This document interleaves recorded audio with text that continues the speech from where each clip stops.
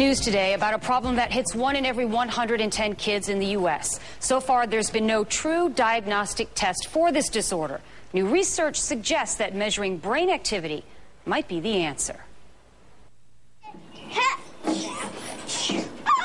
Watching these two young brothers play at a park near Lowry Park Zoo, you would never know that one of the boys has a common disorder that left him at one point unable to play or even communicate. We would go to a playground and all the other kids his age and younger would be playing around and climbing, and Levi would just sit there. Kimberly LaRochelle's gut instinct told her something was wrong with her infant.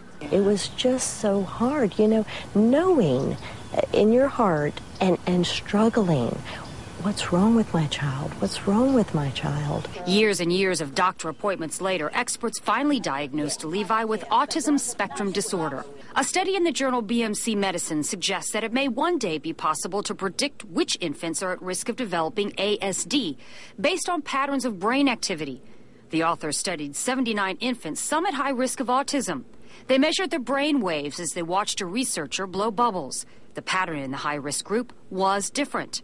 Dr. Nelson Manier, a chiropractic neurologist, explains the significance of that. If they can find a marker like that, that'll give us something to do, have early detection so we can get early intervention.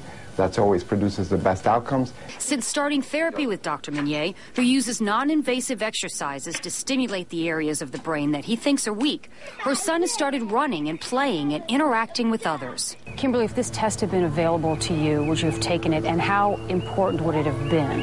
Oh my goodness, if I would have only had that, we would have saved so much time. We could have gotten on the road to treatment and to recovery a lot faster. It's too soon to tell if the system will actually predict ASD. Researchers will have to go back and see if the infants from that high-risk group actually develop autism.